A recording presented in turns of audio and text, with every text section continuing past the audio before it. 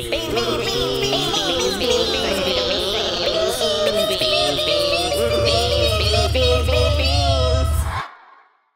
you guys, it is time to open up some Yu-Gi-Oh! Fan mail. Let's do it. These two are both from Eric Hopkins. Eric Hopkins. Let's see what he has to say. Hey, so there's a letter, there's an envelope to mail stuff back. Magician of Faith, Herald of Perfection. What is this? Read on camera if you want to. I have been a fan for a long time, since about 15,000 subs, possibly earlier, about 4 years, and I have always enjoyed the fresh comedic aspect to your videos. So since you're starting to do fan mail videos, I am happy to send you cool stuff that I personally think you will find interesting or useful to you for not only content, but hopefully you get personal use out of it as well. I also want to personally thank you for everything you do for your content. I have been through a lot of personal stuff the last few years, and it really helped opening up YouTube and immediately having a smile on my face from watching one of your videos, just taking away some of the stress from my week. I'm glad I could do that, dude. Like, I leave out everything real world related. It's not, even if I did care, I still wouldn't have it in my Yu-Gi-Oh channel. It's irrelevant. Everything's irrelevant to a Yu-Gi-Oh channel. This is Yu-Gi-Oh! So overall, I appreciate you as a person and as a content creator, and it will be easier to watch you grow and succeed with all of your future endeavors with the channel, as well as wish you success with all of your personal endeavors as well. Best regards. P.S. If you would be willing to sign the Heralds, I'd be so happy. Eric Hopkins, aka possibly your biggest fan. Dude, thank you so much for writing. Like, this is awesome. This is so awesome. I will definitely sign these. So, like, these are for me? What? Dude, why? Like, you've already sent me cool stuff. This is the same guy that sent me that cyber jar that I opened the fan mail series with. Dude, you're a madman. You're a freaking madman. I will absolutely sign your Heralds, though, and send them back. But, like, dang. You're crazy. You're crazy, man. Speed Duel, Magician of Faith. Pot of Avarice. Yeah, dude, these are awesome. LOB Raigeki? That is awesome. Tune Table of Contents. Wow. Dude, a place in a tune table. What in the world? Yeah, these are freaking awesome. Wow, these tune tables are so cool. Wow. Yes, dude.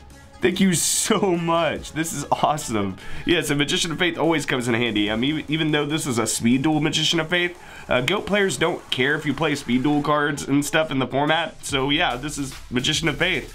Let me find a marker. All right. Herald of Perfection, all first ed from the Shining Darkness. Wow. Dude, I need to update my Herald deck. That is on the to-do list. I have a few builds for this deck, you know, of course one of them with the, you know, Fluffle engine, and I have another one with Shine Balls and, you know, all that stuff. I still really like this deck. This is still go first and win the deck. Herald of Perfection. It's really fun trying to perfect the deck that I'm, you know, like I'm always joking about. While those are drying off, let's open up your other envelope here. I'm terrible at this. I should probably get the letter opener. There's no letter in that one. It's just a Sinister Serpent. I think he just was like, here, yo, here's, you play goats, here's the serpent. Yeah, I think that's what happened. Yeah. Dude, thank you so much. These always come in handy. I have, I don't know how many serpents I have left spare. I just traded a Japanese one to Sam, I know that. But, no, these are always good for the GOAT binders. Anytime I come across a new player that wants to get into GOAT format, I have, you know, at least, at all times, I have at least 2 dedicated binders just full of GOAT stuff. You know, serpents, you know, graceful charities, pots of greed, you know, all the staples, I mean, and all the in-between cards, too. All kinds of stuff, Berserk Gorillas, I mean, all kinds of junk. So this is going to be in one of those binders until I put it in a deck, or, you know, somebody, wants to build goats, and this is my spare serpent that I give them so they can have a Sinister Serpent, you know, or trade them or whatever. Dude, thank you so much. Eric, you're the man. I will get these back over to you. All right, this one is from Josh Kohler. Josh Kohler, if I can get it open. Oh, finally, dude, that was taped so much. All right, what do we got? We got some, oh no. Do we have beads? What is this? No, there's more beads. Why are there more beads? danger, guys. I'm in danger. I freaking retweeted this. I saw that there were Beans buyouts. And then this keeps happening. Why? Why? Guys, why? Are these all Jerry Beans? No, I don't need any more. No. This is really cool though. Beans versus Moth. This is really cool. Like it's like a booster box, you know, art. 6+ years, 5 cards per pack. You know, it's booster box art. That's awesome. All right, let's read this. Oh gosh, I'm scared. Hello, YugiNoNo. I am back with some more custom booster packs. Yes, dude, I remember you. I have been waiting a long time for you to reopen a P.O. box. I made these custom packs before you took a break from YouTube, and I never lost hope and held on to them until now. Dude, I was gonna come back to Yu-Gi-Oh! Eventually, always. It was just like I needed to do other stuff or take a break from it. I was getting... I was becoming way too in high demand in the Yu-Gi-Oh! Community at the time for my taste at the time, let's put it that way. Everything in the custom booster box is yours to keep. I hope you enjoy opening the custom boosters. This time, instead of the boosters containing fake cards, they have real cards with a little bit of fan art added to it. That's really cool. I was also wondering, do you think mental induction is real or fake? I will look at it. I think it is real because it has the shiny thing in the corner, and well, then again, the thing is though, I have a fake card that is really convincing. It has that shiny box in the corner too. I can show you guys, but anyways, and the back looks fine, but the font and the name in effect looks fake, and the stars look funny. And then, yeah, we'll take a look at it. I'm curious to see what you think. I came across a card called Yado. Yeah, Yado card. That card's bad.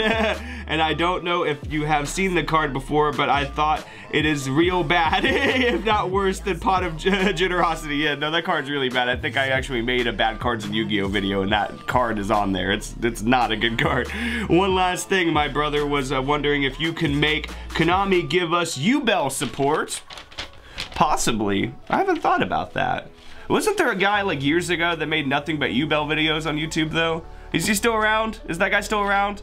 Because there was a guy that did that, I remember. P.S. Sorry for writing a long letter. No, dude, it's fine. I almost forgot to ask for a shout out. My YouTube channel is Shadow Knight Gaming. Shadow Knight Gaming, guys. No, it's fine. Write whatever you want. Like I explained though, not everything may get shown on camera, but this is all Bean stuff. Thank you so much for writing, dude. Thank you so much for these cards. Yes, this mental induction. This is what you were talking about. This is not real. Yeah, this is not a real card, and you are exactly right. It's the stars and it's the font at the top that gives it away. But yeah, that is not a real card.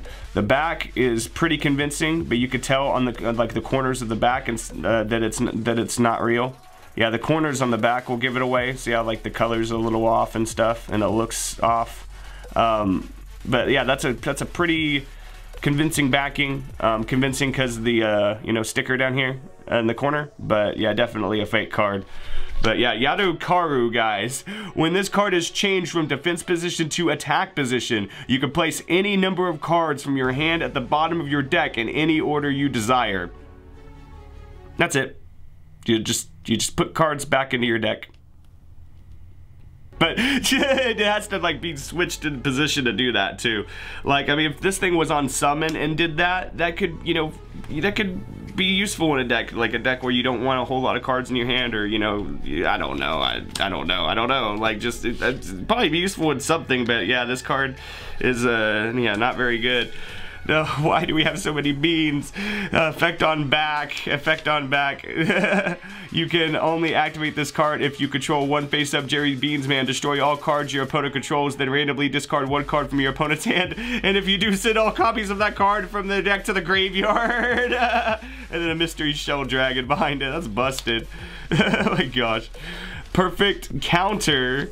Perfect counter. Activate this card when a larvae moth you control is selected as an attack target in the battle phase. Then banish the top 10 cards of your opponent's deck and draw 2 cards. What in the world? What is this card? An Alexandrite Dragon. Hey, all the cool like vanilla like big guys, I guess. Man, Alexandrite Dragon super rare is a cool looking super rare though. But moving on, moving on. What are these? No, there's the Jerry Beans, man. No, Mr. Clown. Hey, this is good for the collection, though. So I have 2 binders, guys. Hey, my son. But I have 2 binders, guys, and one of them is completely filled with larvae moth. And the other one is leftover larvae moths, cocoon of evolutions, and all of the bigger moths, the great moths, the perfectly ultimate great moths, you know, all that stuff, the corrosive scales and all that stuff that I got support for later. Why is the beans here? Just, oh gosh, there's gonna be more where that came from. Hey, speaking of larvae moth, monster egg, magical ghost, very cool. So no more beans so far. Hey, but dude, the Island of Misfit binder, I don't have that binder put together anymore. I took all the random cards that you guys sent me from Island of Misfit binder. I took all the larvae moths, petite moths, all that stuff, put them in their own binders, and I think I took the rest of the cards and I have them up in a box up there, just full of like random cards. So there's like a random, it's gonna be Island of Random Yu-Gi-Oh box. That's what it's gonna be, not Island of Misfit binder. It'll be Island of Misfit Yu-Gi-Oh box. There's something like that, and I can dig that out here in a little bit, or you know, next fan mail and show you guys. But man, I need to make I need to get another binder though, just for Jerry Beans, because now thinking about it, I'm gonna have, just from this I can tell I'm gonna have more Jerry Beans. I know I have a box full up there, like not full, but like there's a box up there with a lot of Jerry Beans, let's put it that way. I have a lot of work to do. But petite bot Jerry Beans, there's so many Jerry Beans. But hey, Mystical Shine Ball fan arted, that's pretty cool. But gosh, I'm also noticing there's Naturia beans in here. Why are the Naturia beans have allied with the Jerry Beans? No, God. Okay, so yeah, the silver lining here is that I'm getting a lot of larvae moth cards. That's pretty cool. He took all the shine balls and stuff and like drew on them. But yeah, he made this one a basketball. But yeah, look, I'm gonna, hey, is that a Pokeball or like an electrode? Yeah, it's gotta be like an electrode.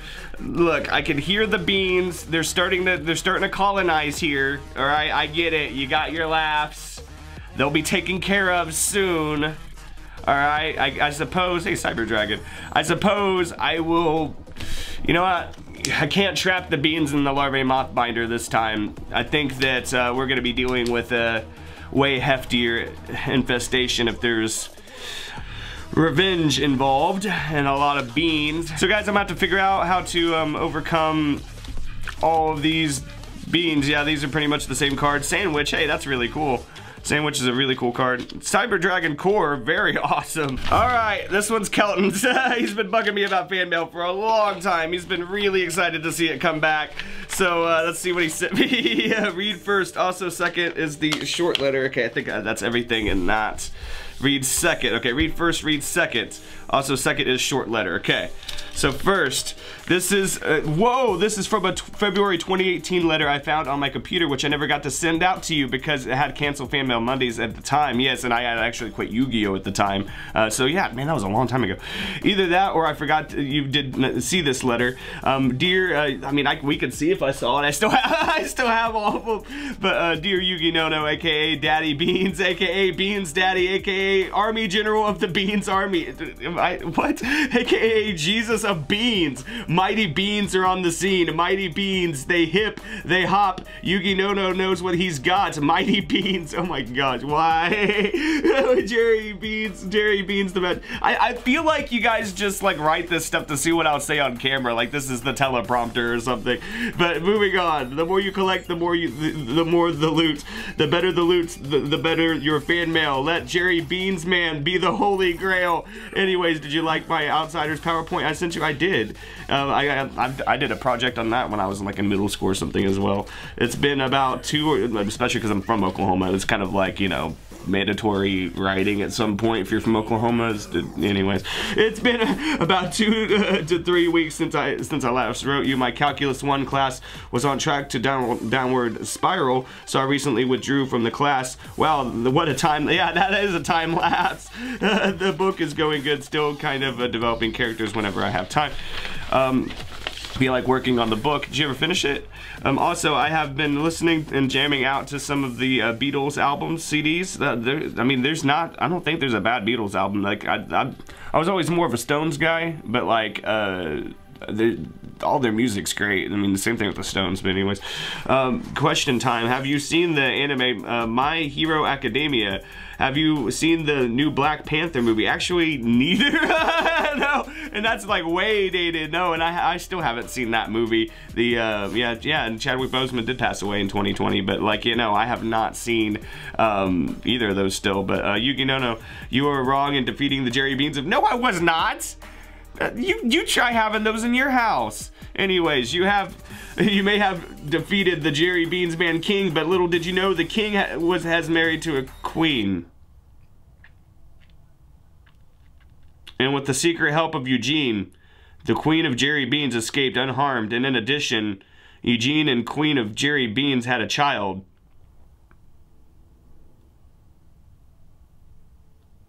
Well, this isn't good. This is not good. This is not good, guys. This is not looking good. No. For March of 2018, YugiNoNo, I am Sir Jerry. Oh man, this is— no, this has been in the works. This really has been in the works. How did I not know about this? How did I not notice that there was a Jerry Queen? No, there's gonna be more beans now. You have killed my biological father, YugiNoNo. You are to become trapped inside the body of a bean for the rest of eternity with the help of Papa Eugene.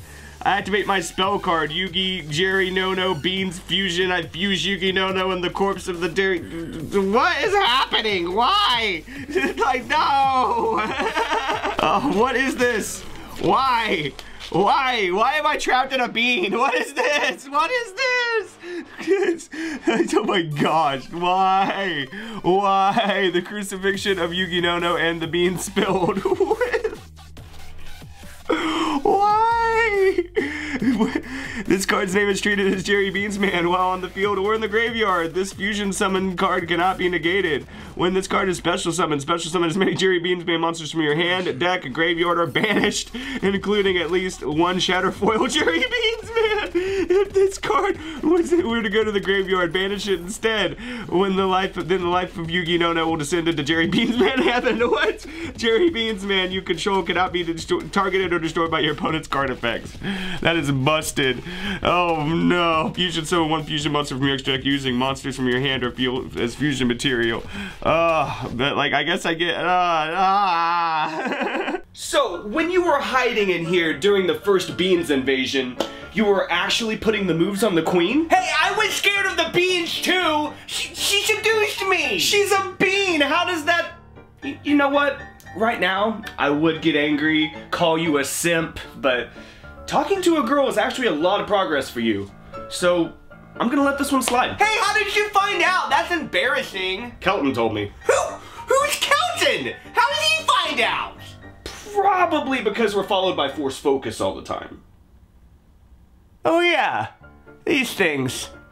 You really aren't mad though? Nah, from the sounds of it, she knew I was gonna win the whole time and was just using you as a way out. So she's coming back for revenge now, huh? Yep, and apparently her Beans army has joined forces with Naturia Beans. Wait, so you really aren't scared or even just a little bit mad or anything? Nah, I've never had a reason to power up to 100%, not even for the last invasion. This time around, I'll probably just trap them all in their own binder. That should get rid of them for good. Their own binder?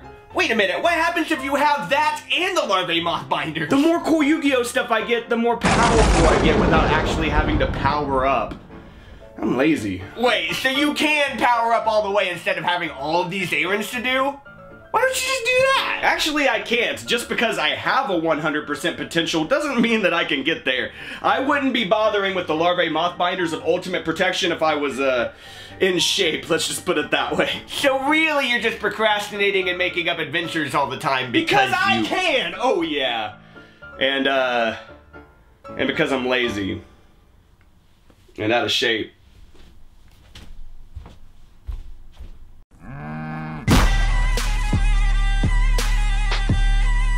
Subscribe!